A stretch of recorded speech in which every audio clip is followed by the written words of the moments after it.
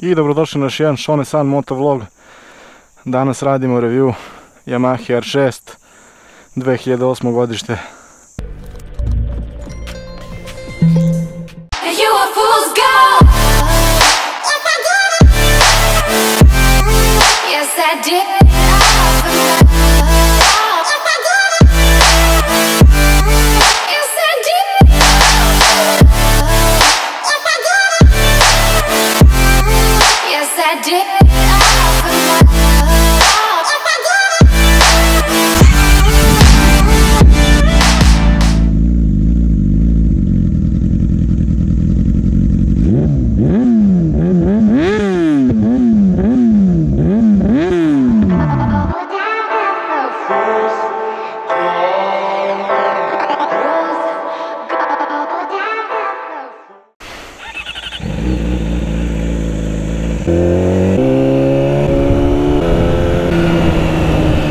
I kao što sam već najavio, radimo review Yamaha R6 2008. godište.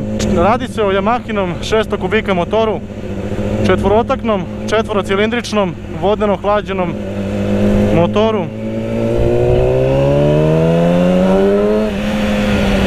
Iz Yamahine supersport serije naravno. I mom prvom utisku o ovom motoru, odnosno moje prvoj vožnje i tako dalje.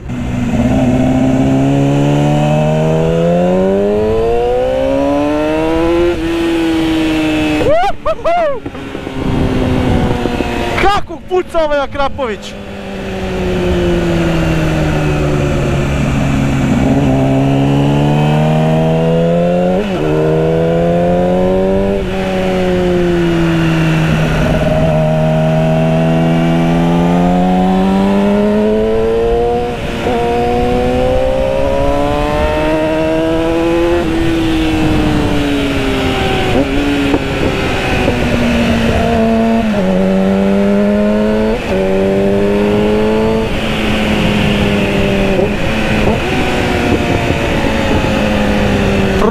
Obožavam jednostavno kako baca plamen ovaj Akrapović, kako diše bukvalno i kako daje jednostavno dodatni užitak pri vožnji motora. Ići ćemo dva kruga što se tiče ovih uzbrdica i nizbrdica kako bismo propričali o ozbiljnijem motoru. Znači 129 konjskih snaga, odnosno 135 sa onim sistemom za vazduh i ostalim sanjima, ram air induction kako se već zove sistem. Jednostavno motor koji u svojoj klasi pa ima najviše konja. Kad pričamo u svojoj klasi, to je klasa Ninja ZX-R, moj Suzuki GSX-R 600 i Honda CBR 600 i da sam zaboravio još nekoga.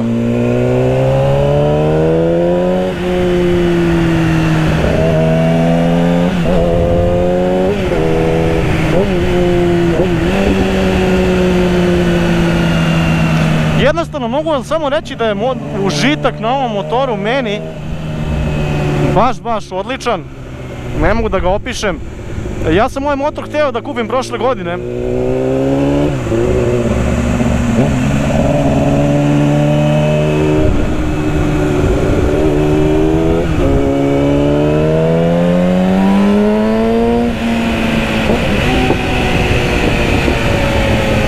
Pitate se verovatno zašto sad ne obara motor i tako dalje. Ne obara motor jer ga još ne znam. Znači bukvalno mi je ovo prvo sedanje na ovaj motor i ovaj motor od drugara koji sam dobio na test. Zato i ne obaram motor jer jednostavno još nisam osjetio motora. Ne volim to da uradim, ipak nije moj motor, tuđ motor, tuđa stvar, veća briga i tako dalje.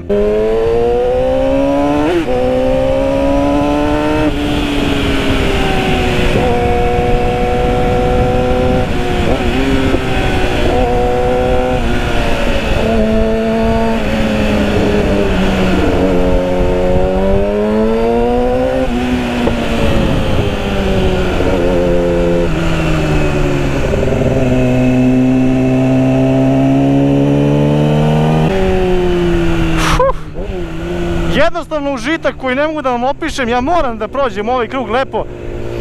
Potrudio sam se da ga oborim što više, još i dalje osjećam motor, s tim da ovaj motor nema fabrički stabilizator volana, pa je malo drugačiji osjećaj na njemu i tako dalje. Što se tiče snage motora i gasa koji prima motor je, mogu reći, zaista prepun snage. Mnogo snage ima, mnogo dobro ubrzava. Evo gledajte, sa malo gasa na veći, jednostavno jednostavno prodiše tek na 8000 obrtaja, što je naravno tipična Yamaha. Do 8000 se vuče, na 8000 prodiše i jednostavno raketa postane.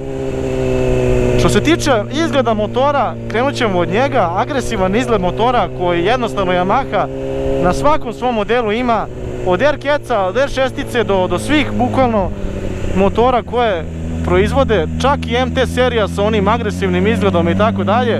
Prosto daje vam osjećaj moći, kao što sam naveo i na Kawasakiju isto, daje vam osjećaj moći taj izgled i to je to, jednostavno osjećate se moćno dok vozite motor. Da krenemo od tog izgleda, ono što mi se na primjer ne sviđa, što mi bode oči, su ovi retrovizori ovdje koji jednostavno su mogli malčice bolje da budu dizajnirani i da budu sa integrisanim migavcima, što ja jednostavno zameram Yamahi, jer ipak 2008. godina Suzuki je to imao još od 2005.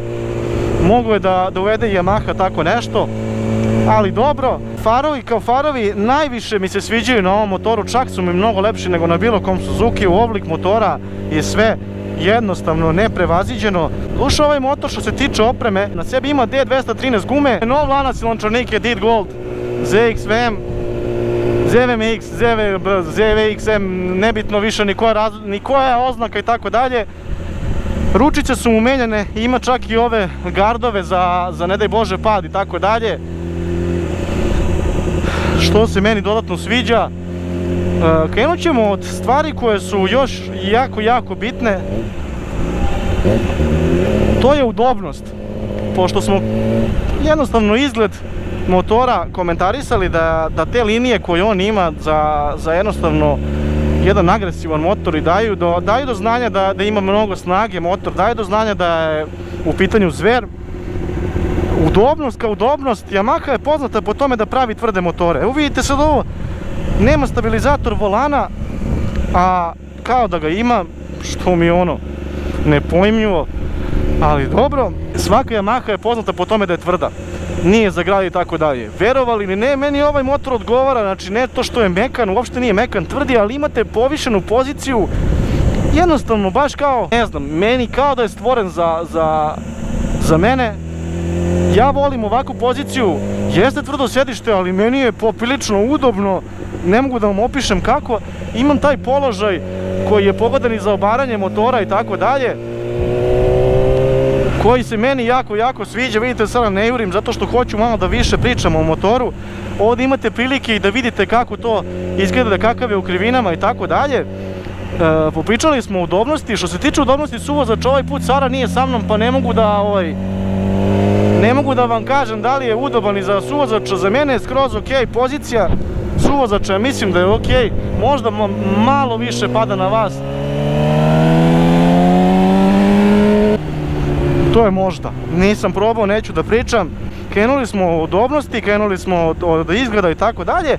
Idemo sada na karakteristike motora. Sa svojih 135 konja, odnosno 129 konjskih snaga, ovaj motor je brutalan. Ubrzanje koje ste vidjeli i koje ćete opet vidjeti, po mom mišljenju je savršeno dobro. Ubrzava mnogo bolje nego prethodna generacija. Čini mi se na 2008. su uveli, od toga što su promenili da je rep iz jednog dela, što su promenili da je zadnji deo konstrukcije repa od magnezijuma, od toga što su uveli onaj Yamahin chip control throttle, što je uvedeno na R-kecu, znači kontrola pri davanju gasa, do toga da su, čini mi se da je malo drugačiji, zato što su, koliko se sjećam, na mid-range od 2008. digli da bolje ubrzava i na mid-range obrtajima, znači ne samo na high-u, nego i na mid-range-u. Dok je tu prednjačila u tim godinama najviše Honda CBR 600RR, koja je imala i low i mid i high range, odličan odnos ubrzanja, što je jednostavno, ne mogu da vam opišem koja je razlika. Što se tiče udobnosti, šta sam zaboravio da pomenem za to? Prelazak preko rupa i prelazak preko prepreka na ovom motoru se itekako osjeća, jer ipak to je Yamaha.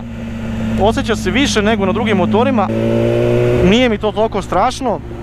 Kilometar sat od vizualnog dela sam zaboravio da prokomentarišem i meni se mnogo sviđa kombinacija, kao i na Suzukiju, analogni deo za obrtomer, a digitalni deo za brzinomer, za pokazivač temperature, pređene kilometre i ostalo. Gledajte sad onaj deo od mid-range-a kada krene da ubrzava, kolika je drugačija.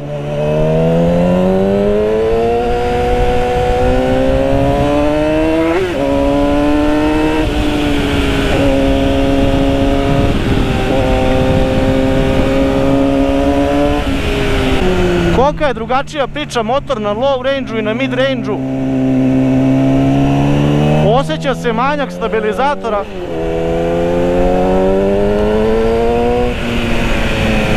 Osjeća se malo manjak stabilizatora volana. Pričali smo o kilometar satu. Ono što nismo zaista pomenuli je menjač. Menjač je malo čudniji. Nisam navikao do sad na ovakav menjač, što se može možda i osjetiti. Ono što mi se najviše sviđa od svega ovoga je zvuk koji jednostavno ovaj Akrapović, na njemu originalni Akrapović koji ovaj Akrapović ima. Ne mogu da vam opišem kakav je zvuk, neprevaziđen je, najbolji zvuk koji sam jednostavno osjetio trenutno. Bolji je nego na mom Suzukiju, što moram da kažem, nažalost. Kočenje je odlično i više nego zadovoljan sam sa kočenjem, koje je zaista vrhunsko, na svom mestu, što možete da vidite. Znači samo doziranje prednja uz dodatak i zadnje, on koči još bolje. Što se tiče obaranja, malo pre smo komentarisali, malo pre sam to teo da vam prokomentarišem. Sam ulazi u krivinu, sam obara i dosta vas tera da obarate motor. S tim da ukoliko nemate skila, ukoliko nemate iskustva, nije baš poželjno to da radite na ovom motoru. Ipak je ovo motor koji pruža veliku snagu, veliku moć, a vi ako niste iskusni to možete itekako da u svoju korist učinite lošim. Jedna stvar koju ovaj motor još radi, a da se meni ne sviđa, je da se jako mnogo greje u predelu vaših prepona, što na primjer za Yamahu je normalna stvar, a za Suzuki itekako nije. Izuzetno je upravljiv motor, ali nije baš za nekog ko je neiskusan, jer zaista mala greška na ovom motoru može da vas košta dosta.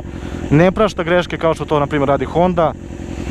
Jako oštar motor, jako dobar motor, motor koji je za stazu idealan, ali bukvalno idealan. Skupi su generalno, jedan ovakav motor košta nekih 5 do 6 hiljada 5 do 6 hiljada evra. Potrošnje ne ide oko 7 do 8 litara, ali dobijate motor izuzetnih performansi, izuzetne snage, izuzetnog zvuka i tako dalje. Ovaj motor je također na prodaju, Stefan, moj drugar koji mi ga ustupio, ga prodaje.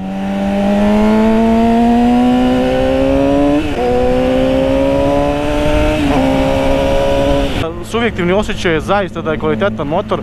Ja sam želeo ovakav motor da uzmem, šta više i dalje razmišljam o njemu, s tim da ja više volim Suzuki i vezan sam za Suzuki.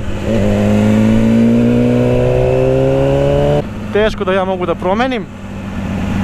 Od svih ocena, od 1 do 10, ovaj motor mi dobija ocenu 9 iz jednog samo razloga, to je nedostatak stabilizatora volana i grejanje motora i njegova cena. To je bilo to za ovaj vlog, za ovaj review, ja se izvinjam, to bi to bilo za ovaj review, ovo je first ride review. Ukoliko vam se svideo klip, lajkujte, šerujte, subscribeujte, komentarišite šta vas zanima na ovom motoru, ja ću vam reći, a da ja to nisam prokomentarisao, šta biste vi voljeli, da li vam se sviđa motor. I ukoliko ste zainteresovani, oglas je dole u linku. I to je bilo to. Ukoliko imate motor koji biste mi ustupili, znači ukoliko imate motor koji biste mi ustupili za review, javite mi se. I to je to. Stay strong, stay shonesan. Mu me pogodilo u oko.